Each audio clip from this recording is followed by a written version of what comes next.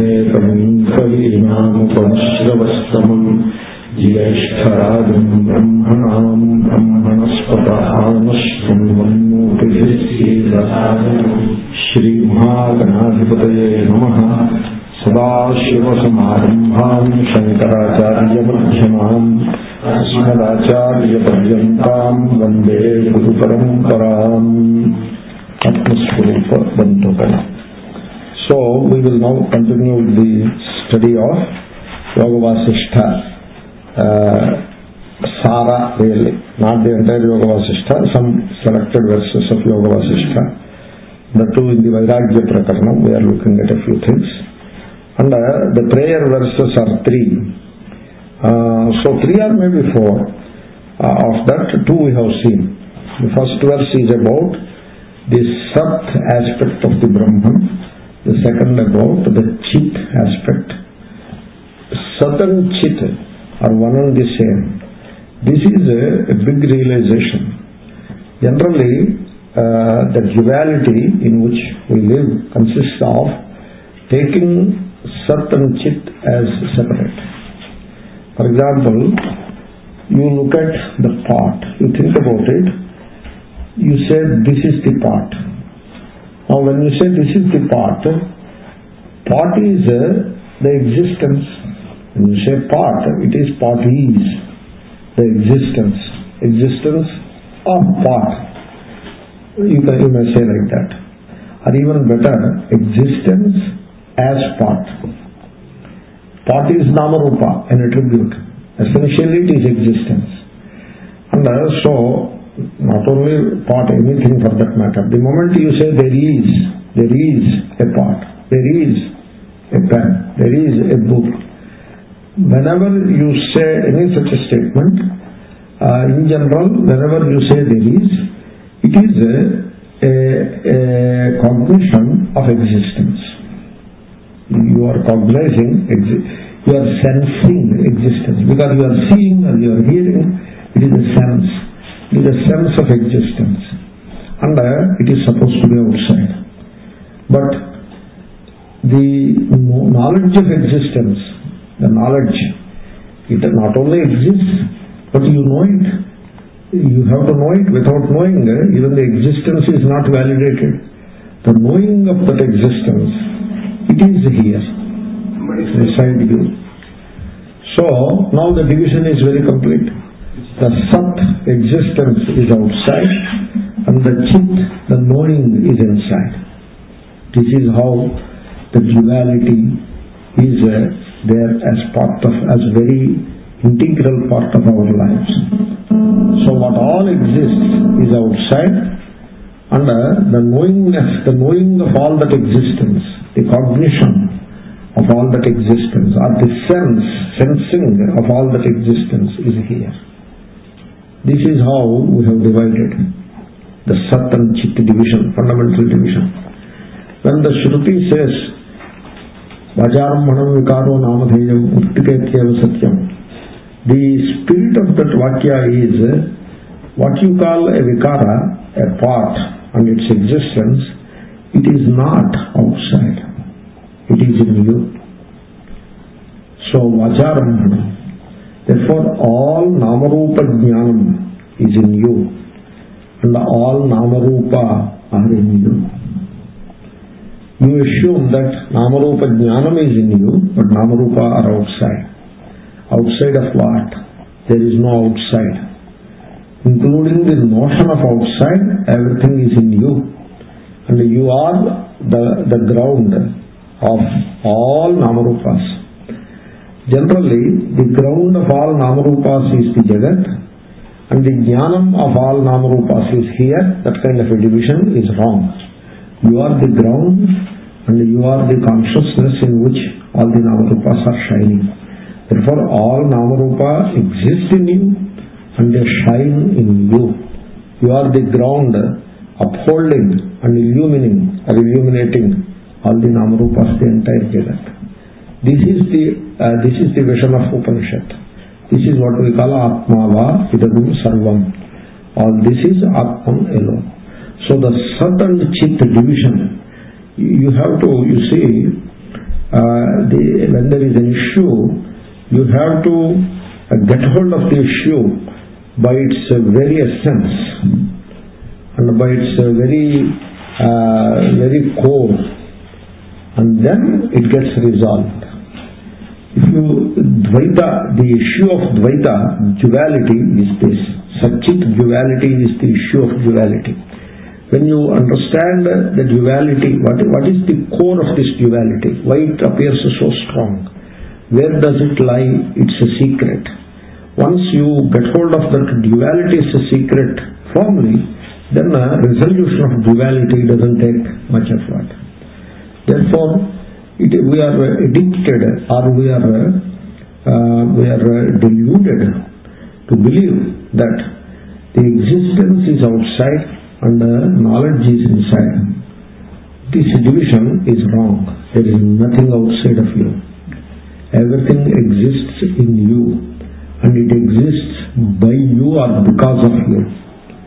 And you are the center of the cosmos. And you are Brahman. In that sense you are Brahman, not in the sense of a body-mind identified egoity.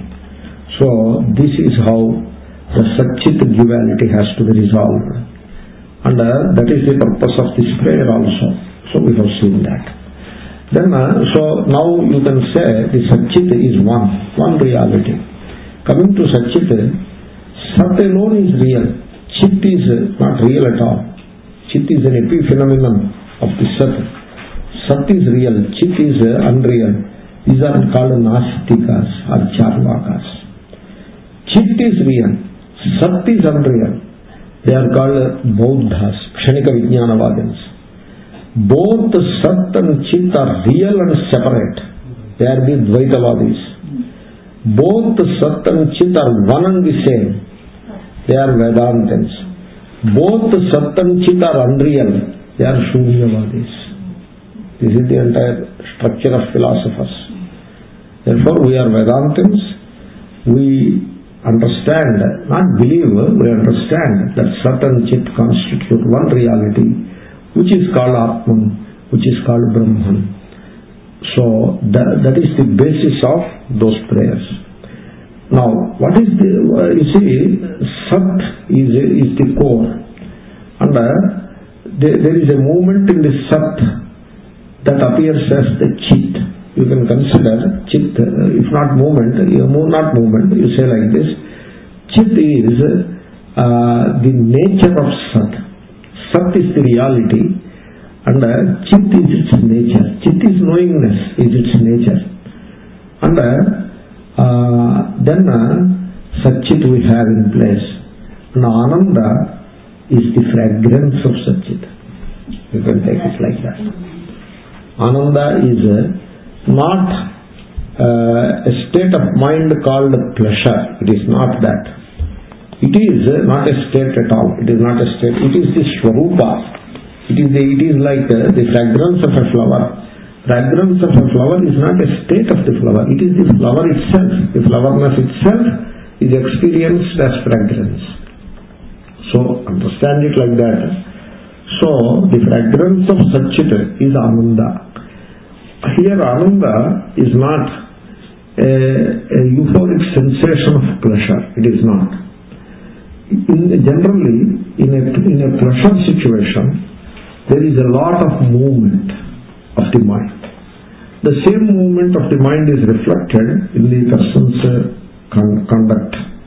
He is dancing, he is jumping, he is shouting, he is talking, and he is doing things.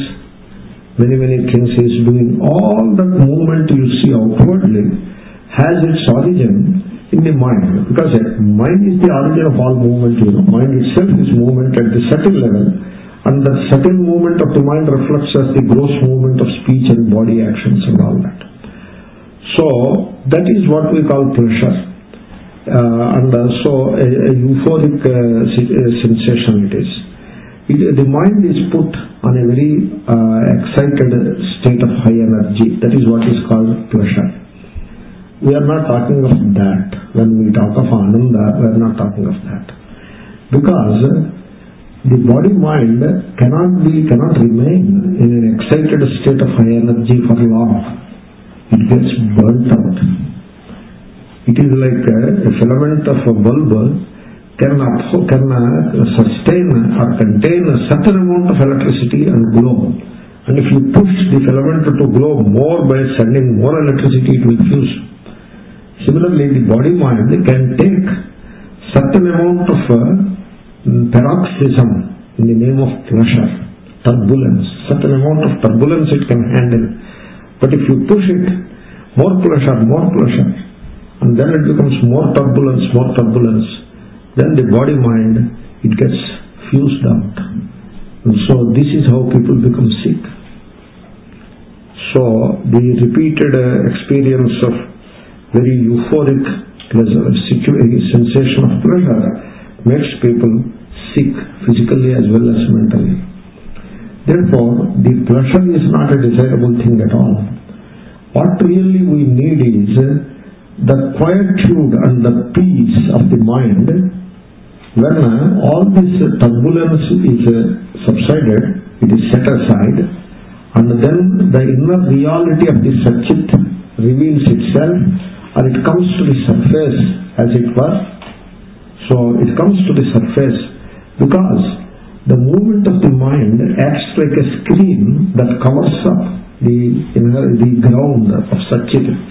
Now when the turbulence of the mind is gone, it reduced, and the mind becomes quiet, then the Satchit, the fragrance of Satchit, which is Ananda, which is in the form of Mahashanti, and which is more negative than positive, in the sense that when you are going through a pleasurable experience, you are very self-conscious about it.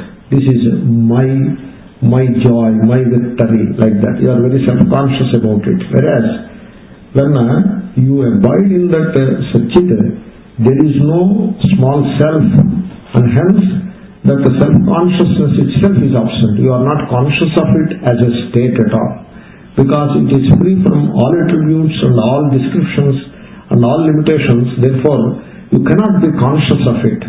To be conscious of it, it must be having a certain attribute. When it is free from all attributes and you yourself do not stand apart from it as an individual, there is nothing like being conscious of Ananda. You just merge in the Ananda and be the Ananda. That is how it is understood. Therefore, even when we use the word experience of Ananda or bliss, etc., you have to understand it cautiously, and it is not an experience of the ordinary kind where all divisions are in place, and also which is time bound. Whereas this is not time bound at all, because it is the Swarupa. Whatever comes from outside and goes, that becomes time bound. Whereas whatever is your own, it is not time bound, it is timeless. And so that is the Ananda, that you are not self-conscious about it when you abide in it. And that Swarupa can only be described as the absence of all self-consciousness, the absence of all sense of limitation, and also the absence of all sense of want. That is how you can describe it. You cannot describe it in a positive way. That's why we have a word for it, Ananda. We just have a word in Sanskrit, Ananda. In English you can coin some word like that. Many people coin the word bliss in that sense. But this is understood like this, that Ananda is the fragrance of the Satchit. And that's why we say Satchid Ananda. And in a different way, the Satyam, which is the Sat, is presented as Satyam Shivam Sundaram. That is another aspect of the same Satya. There is another way of putting it. What is Satyam? Is auspicious. And what is Satyam and what is auspicious is the beautiful. That is the beauty. So, when you look at the world, there is a beauty that is mind-made. The mind projects a sense of beauty. That is one kind of beauty, which is very transient and very unreal. Whereas there is an inner beauty which is not a product of the thought. That inner beauty is no different from the Satya itself. And being the reality, that itself is a beauty, it's beauty. So, when we talk of that beauty, sometimes it is also called perfection. And when we look at the Satya from that standpoint, the same Satya is described as Satyam Shivam Sundaram. Whatever we describe as Satchidananda is also described as Satyam Shivam Sundaram. That is another way of looking at it. Where Sundara is not the beauty as it is understood by human mind, but the beauty which is perfection of the entire creation itself. So, that is another way of looking at it. So that Ananda, coming back to Satchidananda, that Ananda is the third aspect, so to say, third aspect of Satyam, Sat, Chit, Ananda, of that Vastu, that reality. And we refer to it also in our prayer. That can be a kind of, I am trying to tie up a few things, Sat, Chit, etc. And now we can look at that verse. Spuranti Sikarayasmat Anandasyambare Vanau Sarvesham Jivanam Tasmai Brahmanandatmane Namaha. Avane Ambarau Ambare Avanau. Ambare means in the space, that is the Devaloka. There is a Devaloka above, and Avanau, Bhuloka is here. In Devaloka, all the Devatas, including the Devanayaka, like Indra, Varuna, Agni, etc., they are all happy. That is how Devatas are. That's why a Vaidika performs various rituals to reach that state of Devatvam, where he can be happy, uninterrupted happiness. So they are all happy there. And then in the Bhuloka also, people are happy. Not only people are happy, all the animals, birds and all creatures, they are also happy. So in their own way, everybody is happy. See, when you look around, everyone is happy. And this happiness or this joy, everyone is joyous. This joy is interrupted quite often. For various reasons of samsara or ignorance, they get interrupted. But there are moments of joy in the life of every living being. Anandasya Sikaraha. Anandasya Sikaraha Sphuranti. You see, the word Sphuranti you have to understand very correctly. You see, lamp is there. A lamp, a glowing lamp. When you say the lamp is illuminating all these objects, when you say like that, that statement is a formula for duality. How the lamp is the karta, doer, and it is doing a job of illuminating all these objects. That kind of an impression you get. And so karta is there, karma is there, and the kriya is also there. Illuminating is a transitive verb. Prakashayati is a transitive verb. When there is a transitive verb, the duality comes into picture. Because karta and karma. Without karta and karma, there cannot be a transitive verb. So, in fact, I tell you, when you have a transitive verb, it all begins with the verb. This is Mimamsaka's vision. It all begins with the verb. It doesn't begin with karta. It begins with karma, with the kriya. Because there is kriya, karta cha akshepa labhyaha. We have a notion that kriya cannot be there without karta. There must be karta. Without karta, how kriya could be there? Therefore, you bring in karta. Therefore, karta is not the starting point. Kriya is the starting point. Once the kriya is in place, then karta came. And if it is a transitive verb, that kind of verb, then karma also will come. And other karkas will come later. This is how the structure of duality is there in place. So you brought in duality just by making a statement in the wrong way. How Deepaha Sarvam Prakashayati. That kind of duality has come. And a kartrutvam is also there on the Deepa. Whereas I will say like this, Deepaha Sphurati, not Prakashayati, Deepaha Sphurati, Sarvam Prakashate. Deepaha Sphurati, it is shining, that's all. Why Sphurati? Because it is its Swarupa.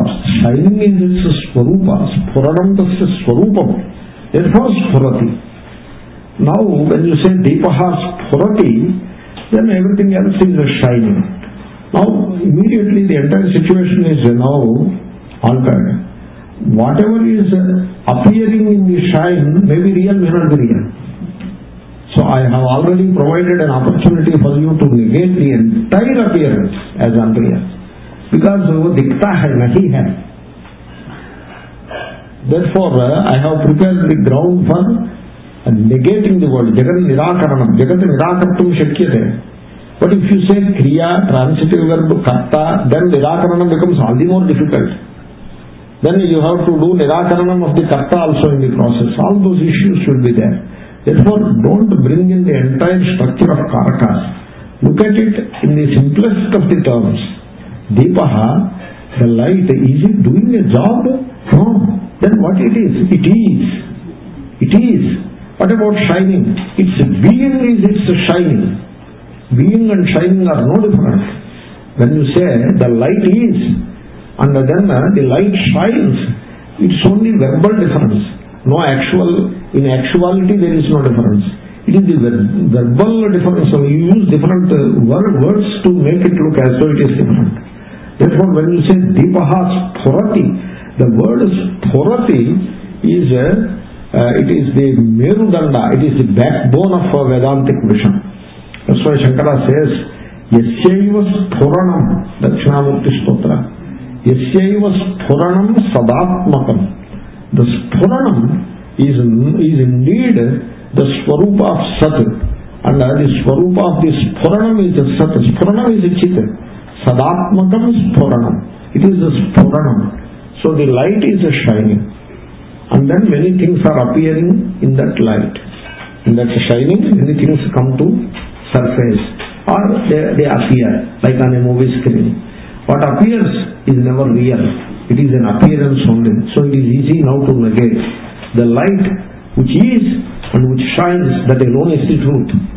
That is how a non-transitive verb, Sphurati, it takes you to the truth much easier than the transitive verb, Prakashayati.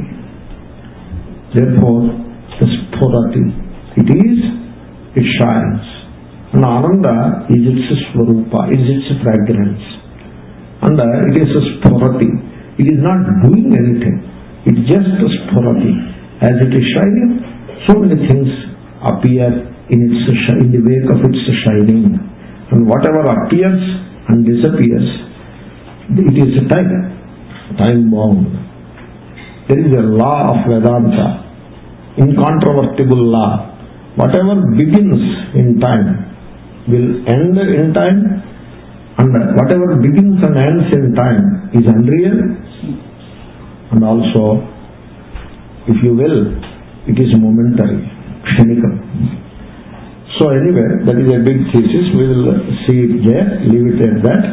Therefore, the Satchit is Sphurati, and that Sphuranam, it has a fragrance, the fragrance of Ananda.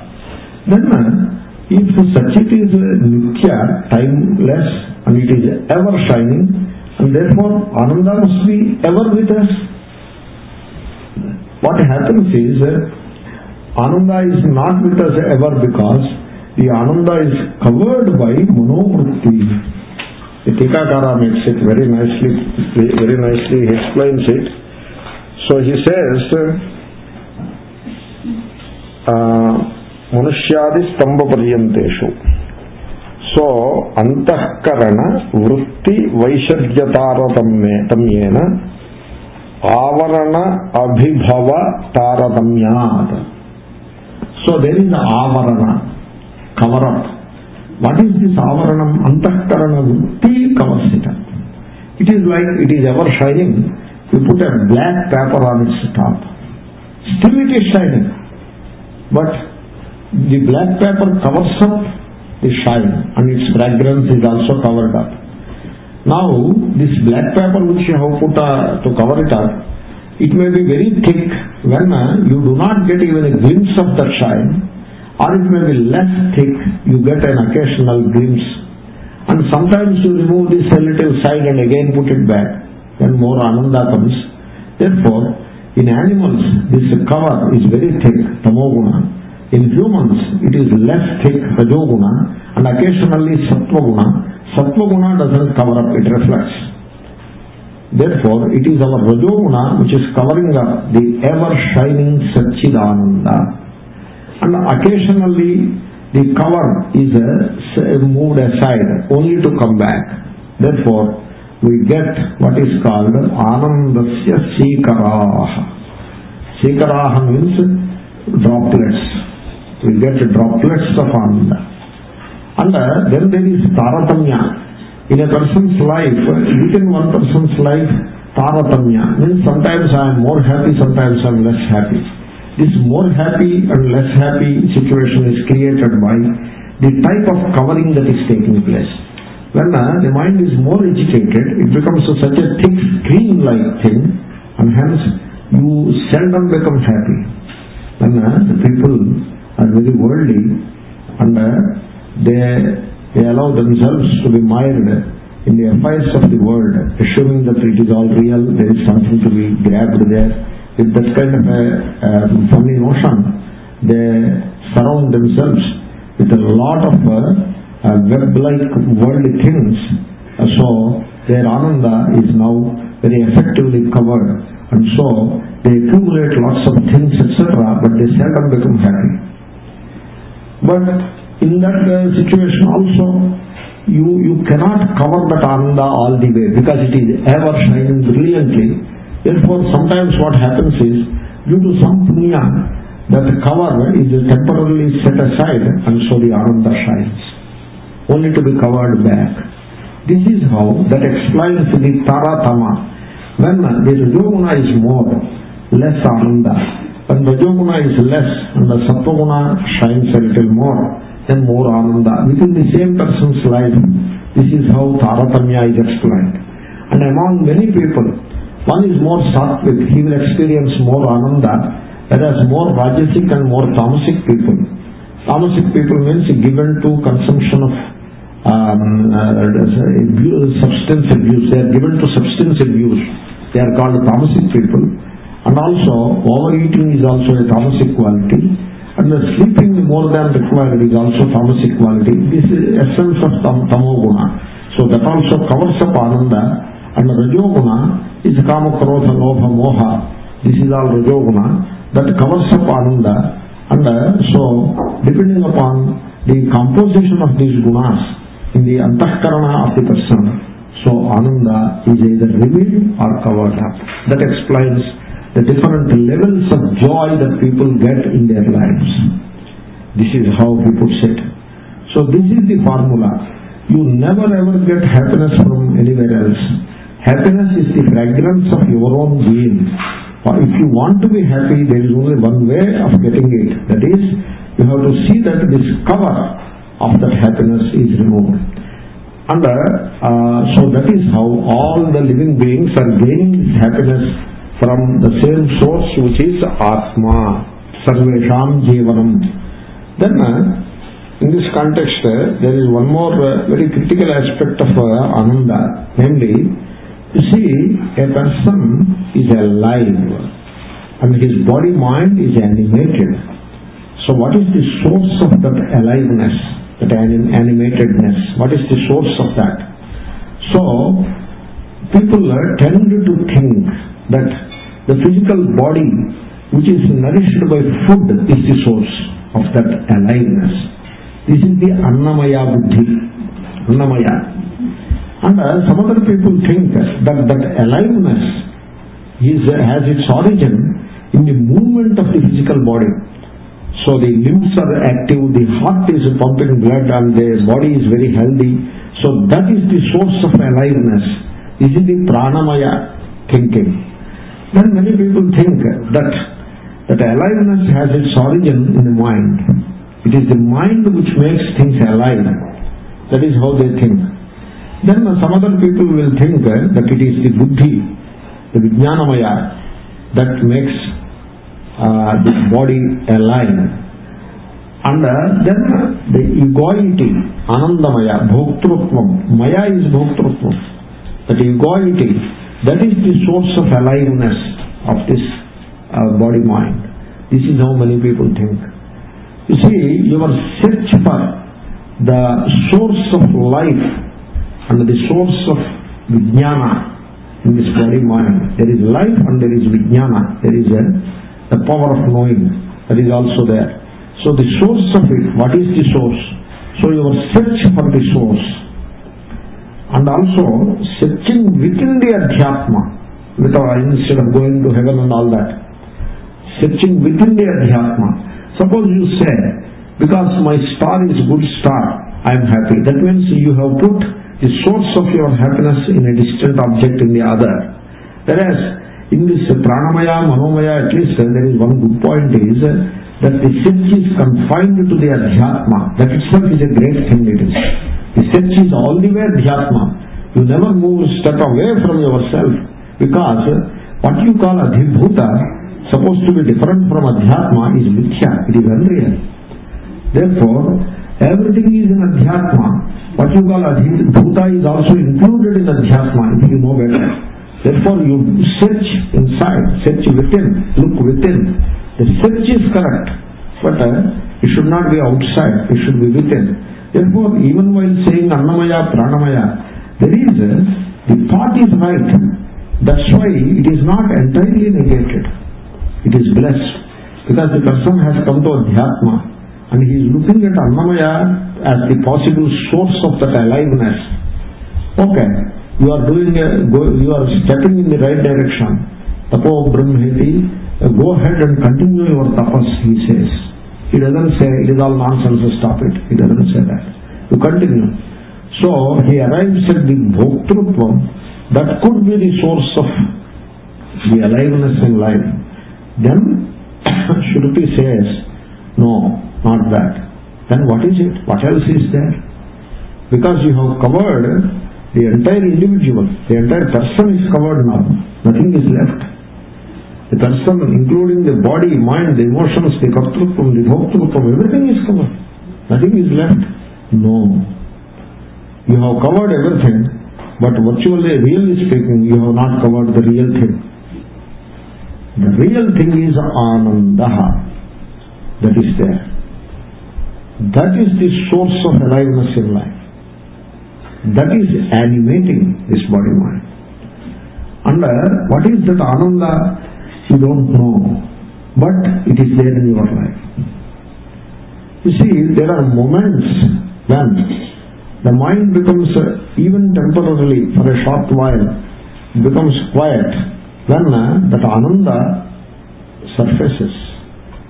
And as it were, it flows into the body mind. And that flow, however small it is presented as sikara, a droplet. However small it is that flow of Ananda that makes the body mind alive. That is the source of life. That is the secret of life. And that Ananda is none other than Ishvara. The God that you are worshipping is that Ananda. That is the thesis. In this context, I will give an example. Suppose a person is crying bitterly because of the loss of the beloved or whatever. Somebody died and so the person is crying bitterly. When the person is crying bitterly, people notice and they try to console, but are inconsolable. But still, somebody has a good idea. He brings a nice cup of coffee, hot, fragrant cup of coffee, and pushes this cup of coffee into this person's hands, and then holds that hand and pushes the cup of coffee to the lips, and then pushes, okay, take it, and then she takes a little. When that coffee a little is taken, that becomes an interruption, in the flow of sadness, that movement of mind in the form of unhappiness. So this coffee, it gives a sensation, and the flow of thoughts is temporarily interrupted, and suddenly the Atma, she is the Ananda Swarupa, he or she, Ananda Swarupa is Ananda. Only thing is, it is very badly covered up by the sorrow. So the sorrow, the intensity of the sorrow, it covers up the Swarupa so badly that any idea of Ananda in that person itself is unimaginable. So, but this coffee, that sensation, sense of touch or sense of taste, for a very short while, it puts a break in that flow of unhappiness, of that sorrow, and suddenly the inner Ananda, it is reflected. And that gives the energy to cry. Without that energy coming out, the lady, the person, male or female, will not be able to even to cry. Because even to cry you need that aliveness. Even to feel sorrowful, and even to spend a period of unhappiness, people need energy. And that energy, that aliveness, it comes from that Ananda. So, suppose you imagine, in a person's life, there is no occasion, even for a short time, that inner Ananda is not revealed. Suppose the person won't live anymore, the person will die. It is that inner Ananda which is keeping this body-mind alive. That is the idea of Sarvesham Jivanam. That Ananda is the Jivanam, not Prana. Prana is a product of that Ananda. That's why in Kathopanishad there is a Vakya. Eshaha pranena na jivati, na apanena jivati. He is not living because of inhalation or exhalation. So there is a Vamana sitting here, because of whom he is living. Like that there is a Vakya. So napanena na pranena jivati, something is there. Etadvaitat, that Ananda is the Brahman. Like that there is a Vakya in the Kathopanishad. Therefore, that Satchid Ananda, that Ananda aspect is the thing.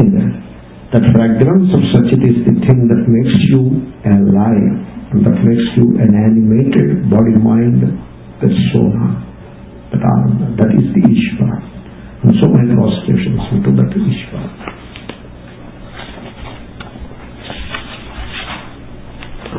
Here the Tika, I got that Vakya here. Na pranena, napanena maksyo jivati kaschana.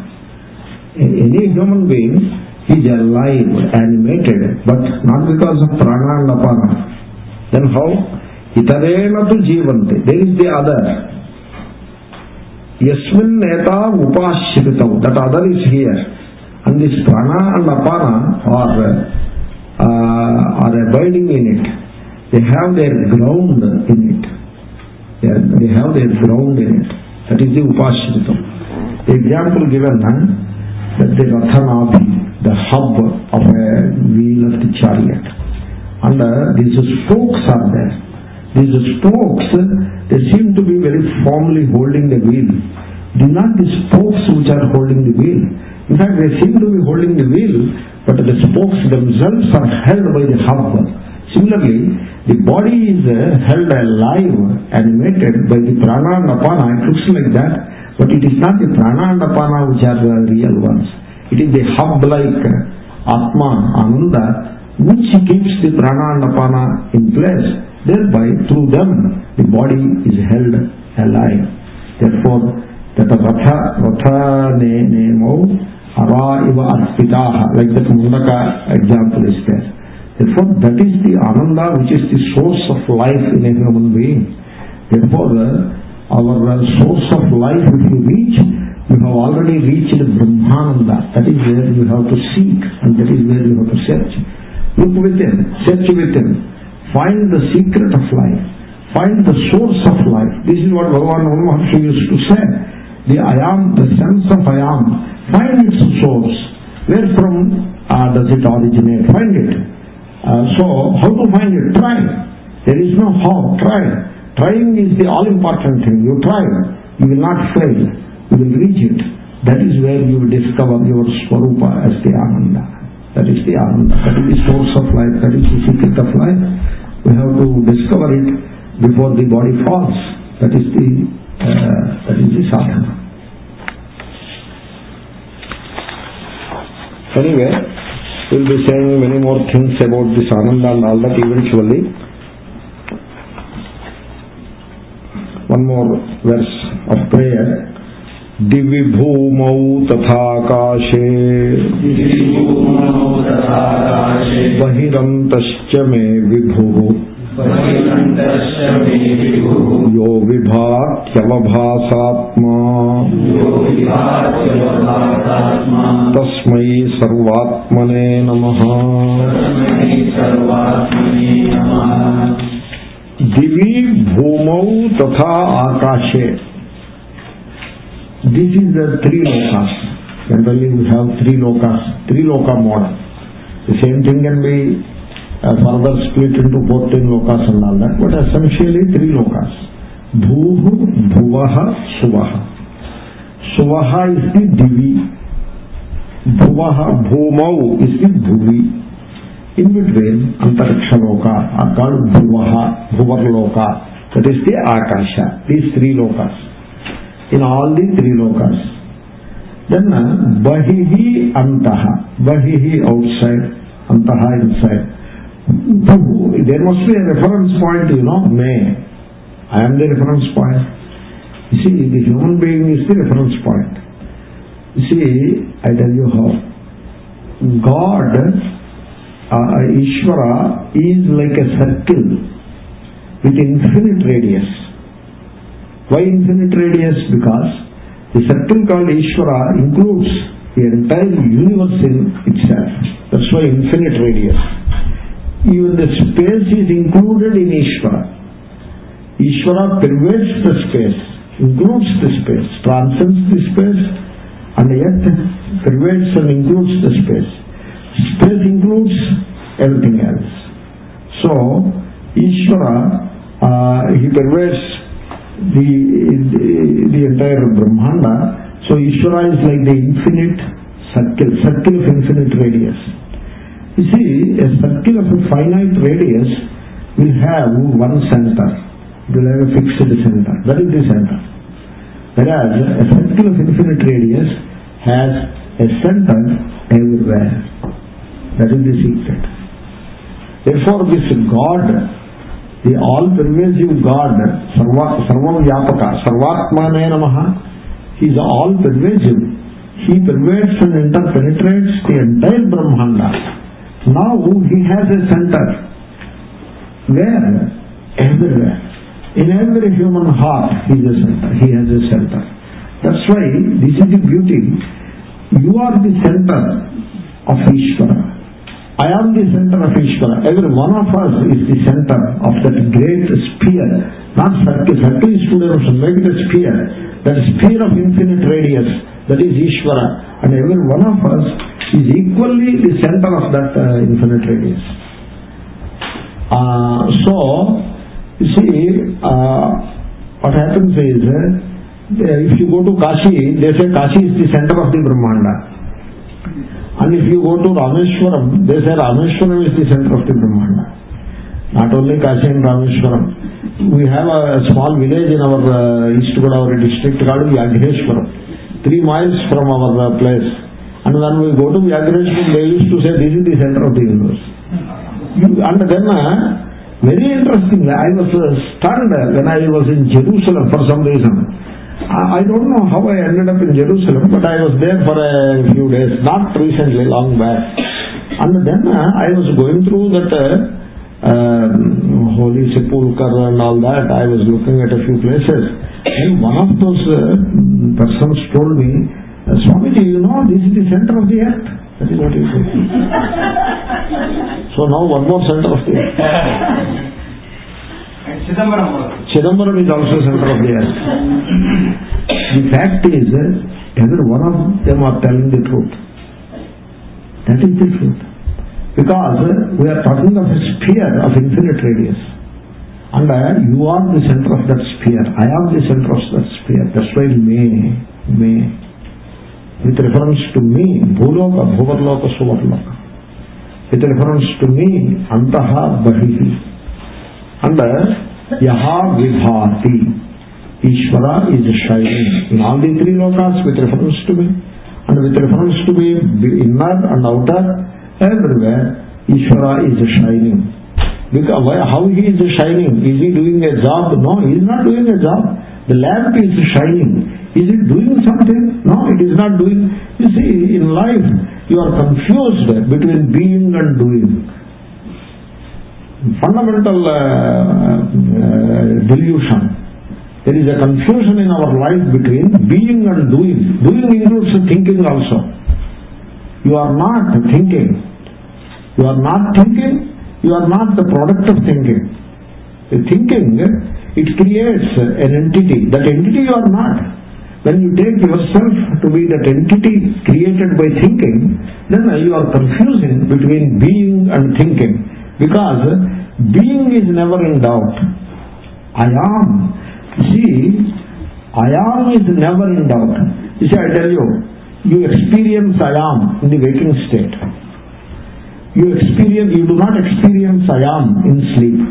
But I challenge you, do you ever experience I am not?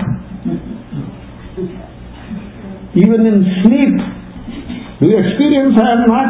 Is that how you experience in sleep? It is a contradiction.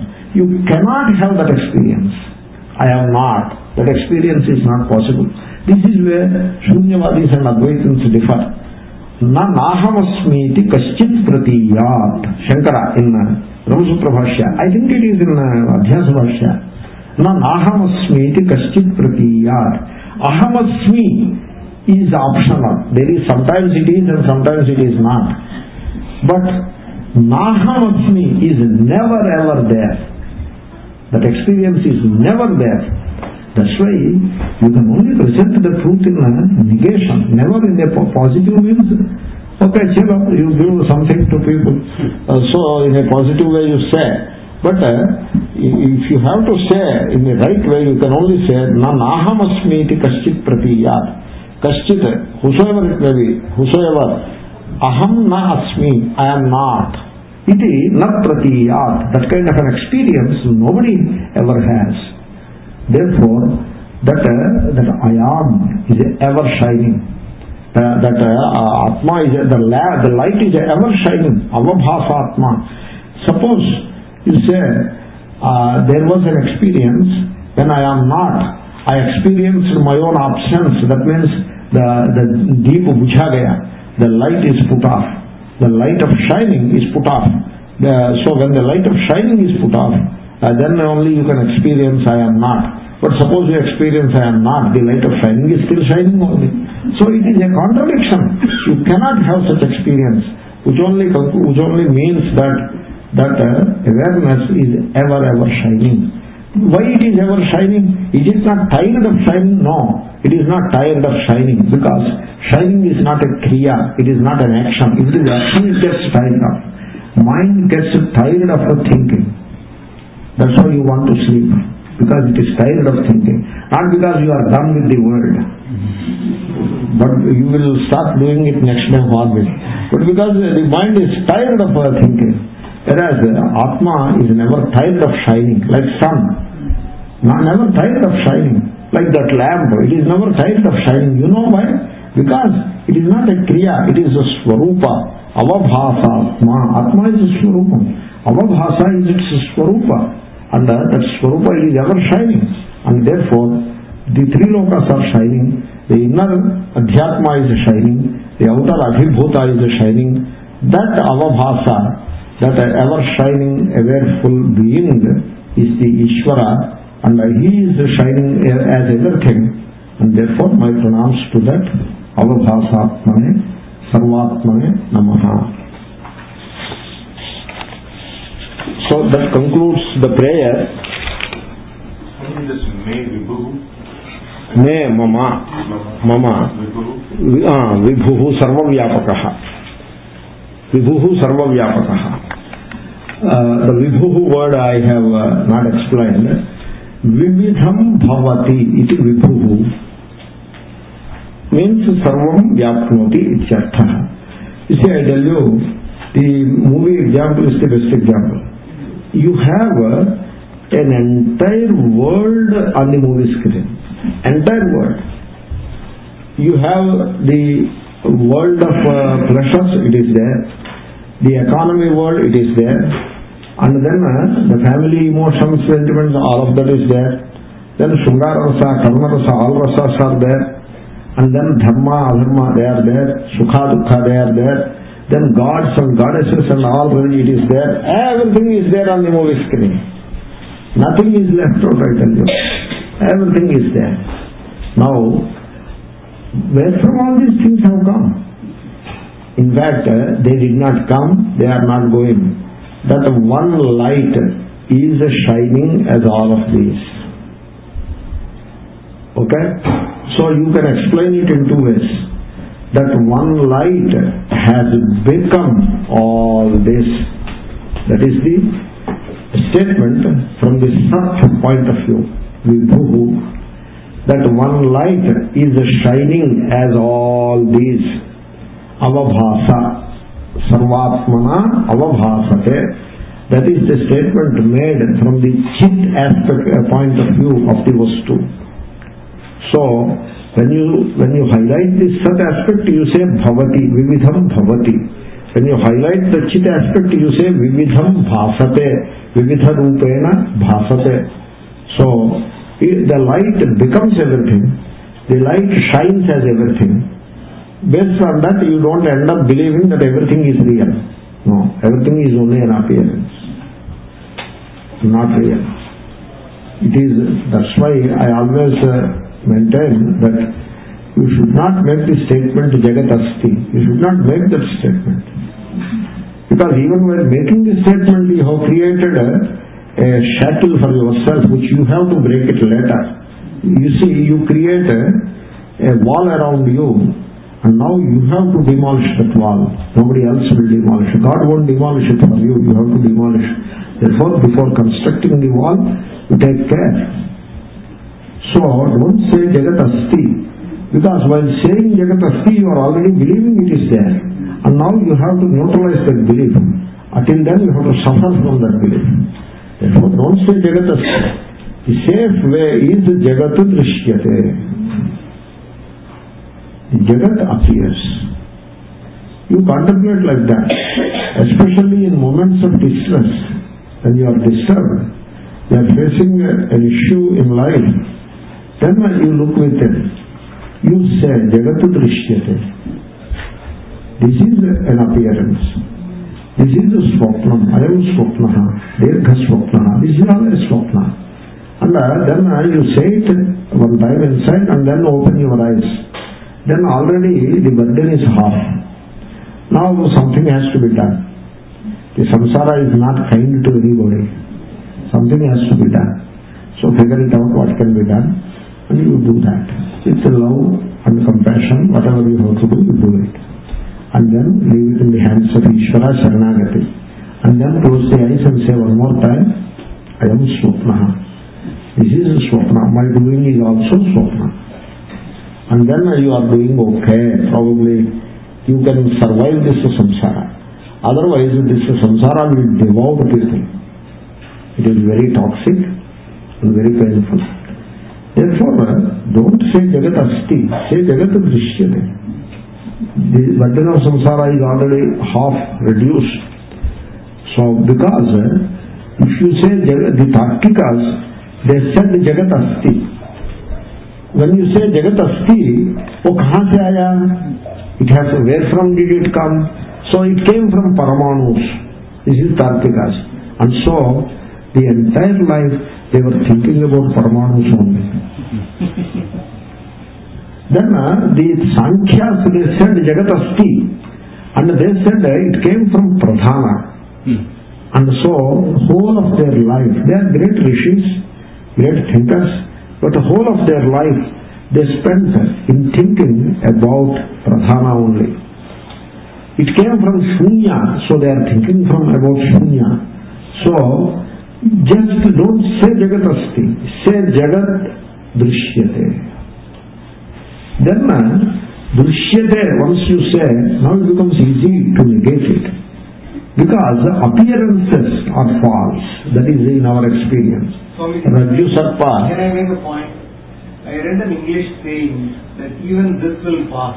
Even this will pass, yeah. It came from Hindi only. Yeah. Hindi and Sanskrit. So, there is a Mahatma in Rishikesh. So, you enter his kuti, there altar is there, some Ishwara's photograph and some puja, this and that, and then a statement there. Ye bhi tikavu nahi. Something like that. Even this will pass. So, once you realize that this is unreal, then you can go ahead and do your duty and all that. Therefore, once you say drishyate, then now this mimamsa will be not about the karana and the karya in the transformational sense or vikara or whatever. It is not that kind of a mimamsa. Now the mimamsa is katham drishyate, kim drishyate, what is real and what is unreal. So the entire mimamsa takes a marvelous course which will put you into the lap of the truth. Therefore, avabhasatmane namaha. So avabhasa, there is a light, and because of that light, all this blessed thing is appearing. And that light, so I am doing my pranam to that light. Suppose you realize that you are that light, that you are the center of that light, and you are that light, plus okay, then you have done pranama to yourself only. Like that. How do we analyze Aham Brahmasmi? Yeah, that light is myself, that light is Brahma, and that I am, so Aham Brahmasmi. Could you connect the Adhideva to Adhyatma? Yeah. How are we connected? Divi bhumo akashe bahihi antaha. So, as long as, in fact, first you should know that Adhibhuta is included in Adhyatma, and now Adhideva. So, as long as that sense of individual existence, separate existence is there, then you praise the glory of that Adhideva, and you surrender to Adhideva. Eventually, the sense of separation disappears, and so Adhideva and Adhyatma, they merge, and the reality emerges. That reality, you don't give any name to it, reality it is. From the Adhyatma point of view, it is called Atma.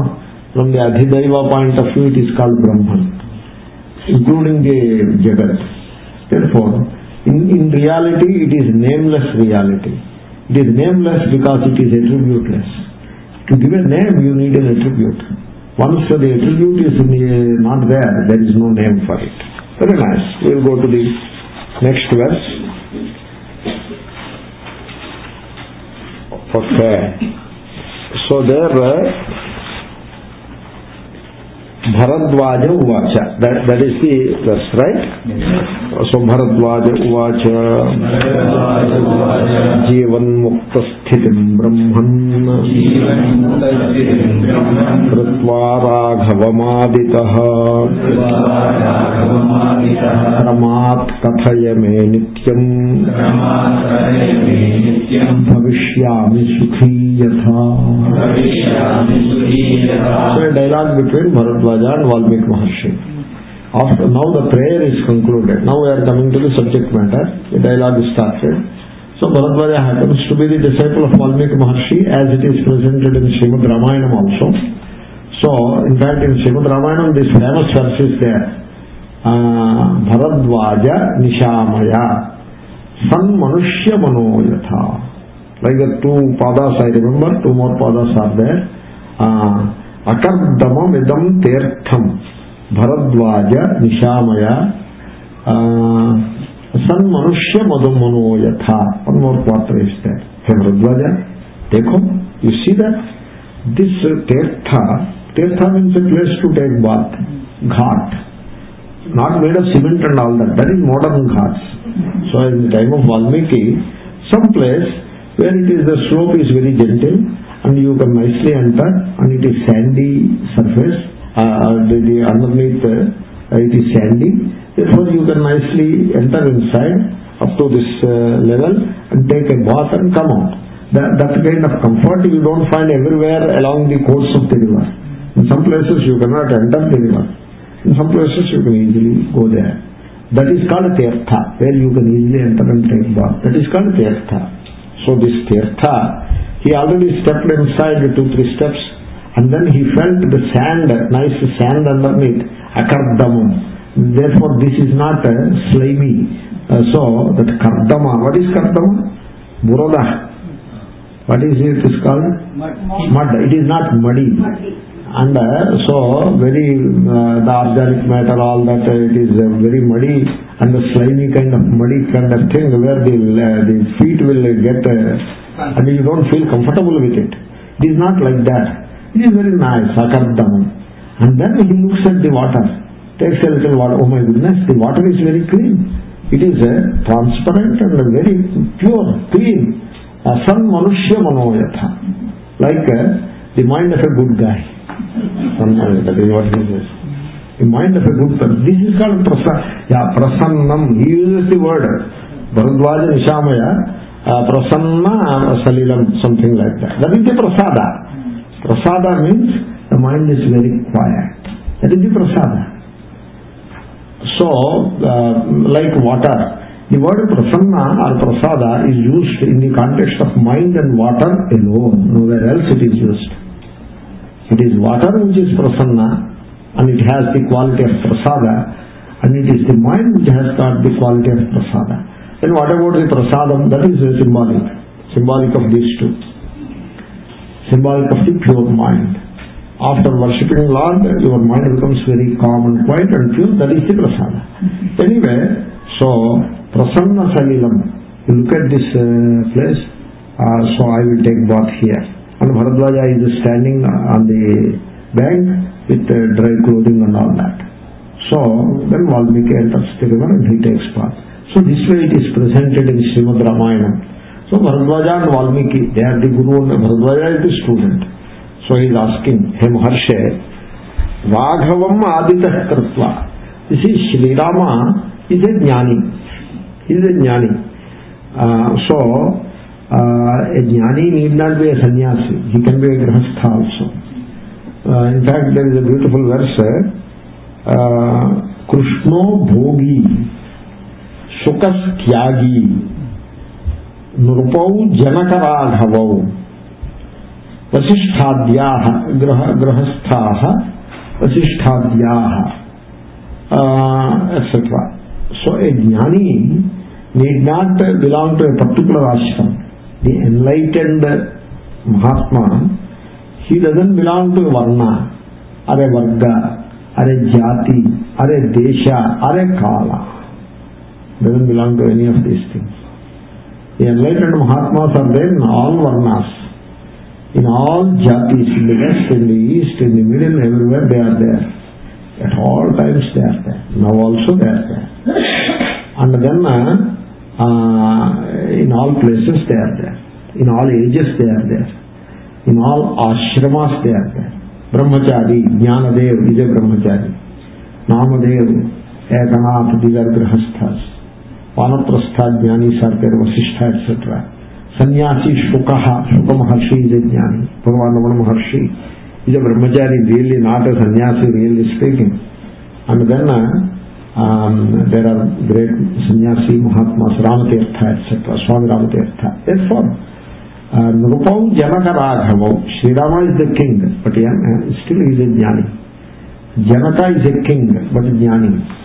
Karmanaiva hizam siddhimasthita janakadayaha. There are a few other kings, Ashwapati, Kekaya, these are all the kings who are jnanis. And Krishna bhogi, he seems to be a bhogi, he is not a bhogi. Shri Krishna is not a bhogi. You look at Gita, what he says. So, he says, Yehi samsparshaja bhogaha dukkhayonaya evate adyantavantah kaunteya nateshu ramate buddhaha. Buddhaha viveki teshu bhogeshu na ramate. The person of discrimination will not revel in all these sense pleasures. Now you tell me, Krishna, could he be a bhogi? Talking like this? He is not a bhogi, this is our perception. So he appears to be a bhogi, but still, in spite of appearance of a bhogi, he is a jnani. In spite of being a king, Rama is a jnani. So Raghavam aditah kritva, that is what he says. So because Valmiki means for him Rama is the embodiment of all virtues. And therefore, keeping Rama as an example, kindly explain to me the conduct of a Jivan Mukta. That is the question. Yogavashistam begins with Jivan Mukta. An enlightened Mahadev begins like that. It doesn't begin with Viveka, it doesn't begin like that. It doesn't begin at a lower level. It directly begins with the Jivan Mukta Sthiti. How you explain how a Jivan Mukta conducts himself. Then Valmiki is going to explain in 2 or 3 verses. This is the basis around which the entire text is created. Jivan Mukta Avastha. By living now and here, you have to be liberated from the thraldom of samsara. And having been liberated, you continue to live as an enlightened soul. How to go about it? That is the starting point, and that is the subject matter around which this great poem is spun. That is the subject matter.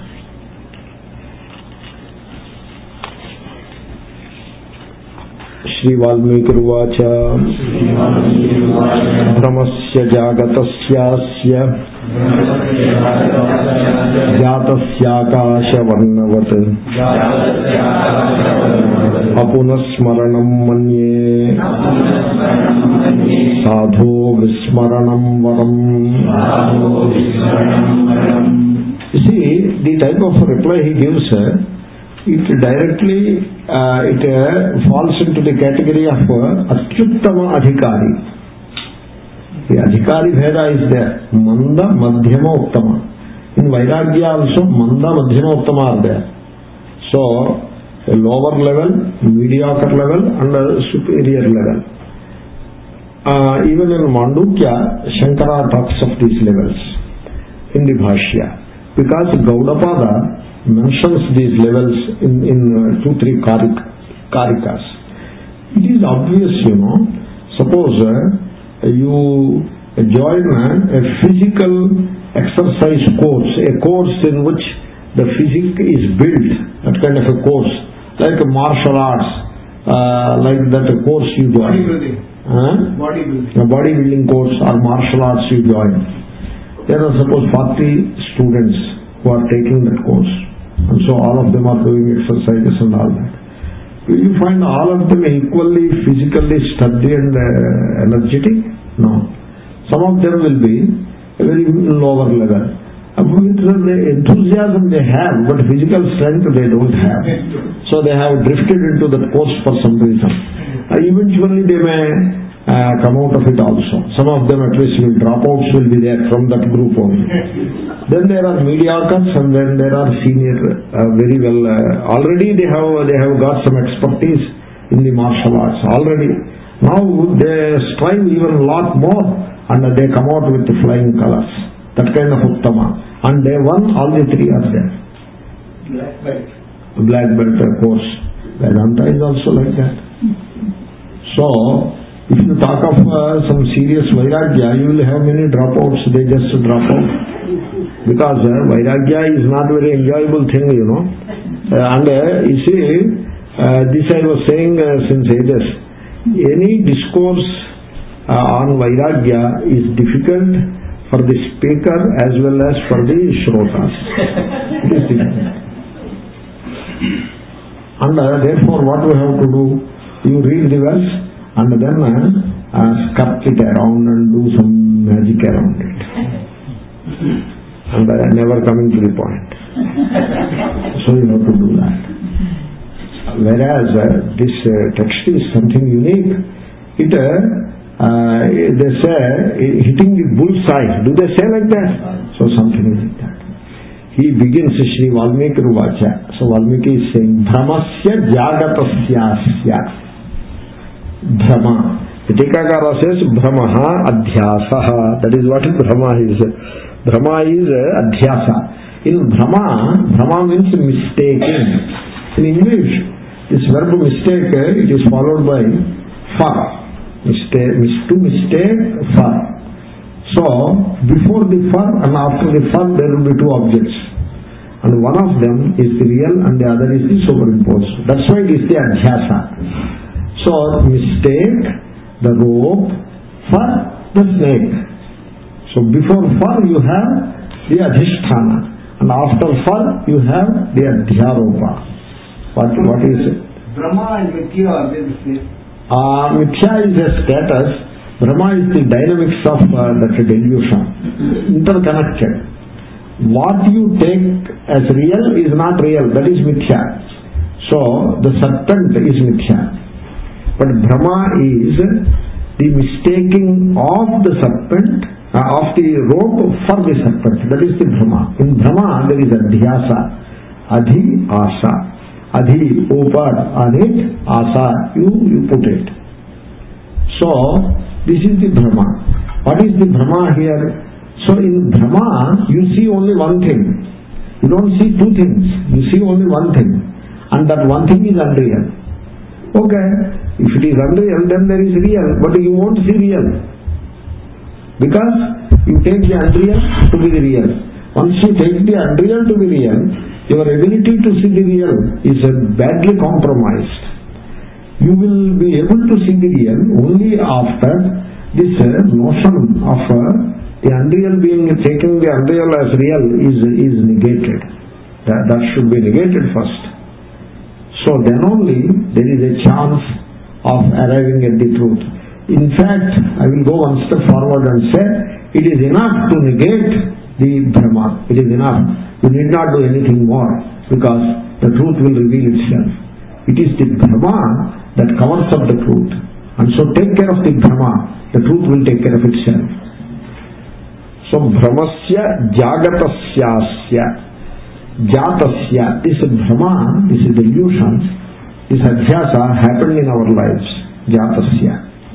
Now he is explaining a Jivanmukta sthiti beginning with the Brahma. And this Jivanmukta is one who has set aside this Brahma very firmly. That is how he is going to discuss. Therefore even a Jivanmukta can be described in negative terms only. You describe the Brahma, the delusion in which people live, and then say, Jivanmukta is one who is free from this delusion. Like that you have to say. There is no other way of saying it. Asya Jagatasya Brahmasya Jatasya. Jatasya means that which happened. It happened already in our lives. What happened? The delusion called Jagat. The name of the delusion is Jagat. Jagatasya means Jagata Sambandhi. Don't mistake it with Jagrata. It is not Jagrata. Jagata. So Jagata Sambandhi.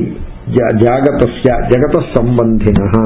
Adhyasa Lakshanasya Brahmasya. So this Brahma happened. How did it happen? You see, how did it happen? Why did it happen? This is called Ajnana Mimamsa or Brahma Mimamsa. You want to find out the antecedents of the delusion. You will not be successful in that. Because to find out the antecedents of the delusion, you operate with the mind structure which is already deluded. So, antecedents means what? Karana Karya Bhava is there. So, Brahma is the Karya and you want the Karana. So, Karanam Purvavarti, Karyam is the Uttaravarti. It comes later. Already you have established the flow of time. Flow of time itself is the basis for Brahma. How are you going to operate now? Therefore, you cannot find the antecedents of Brahma or Ajnana. Ajnana is the cause of the, you can say like that. So, then what is the cause of the Ajnana? There is no cause there. Therefore, what we have to do is, a few questions are there, they cannot be answered. You cannot give an answer to those questions. You can only know that the question is wrong. There are certain questions which are wrong questions. And you put a wrong question on my head and expect me to answer it. No, it cannot be answered. Then there is a way of answering it. What? Sir, your question is wrong. That is the answer. Like Big Bang is there. When did Big Bang happen? It's a wrong question. Where did Big Bang happen? It's a wrong question. How did Big Bang happen? It's a wrong question. Because only after Big Bang you have the time in which the Karana and Karya are separated, then only the word how will have a meaning. Till then how has no meaning. And what is the source of this ajnana? It's a wrong question. It just happened, that's all. In fact, it did not happen, if you know better. Sarpa happened. We are saying happened. But eventually we will say nothing happened. It is a very tricky thing. That's why we use the word Maya. That explains everything. The inexplicable is explained by Maya. Therefore, asya brahmasya jatasya, it happened, akasha varnavat. The space is there. Space means if you look like that, you get a notion that there is a dome there. Blue colored dome is there. There is a dome. First there must be a dome. Then only there can be color to that. Without a dome, how can you have color? So there must be a wall.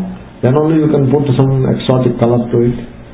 So that is the dome. Tala. Akasha looks like a tala, is a dome, a surface. And then on that surface there is a color.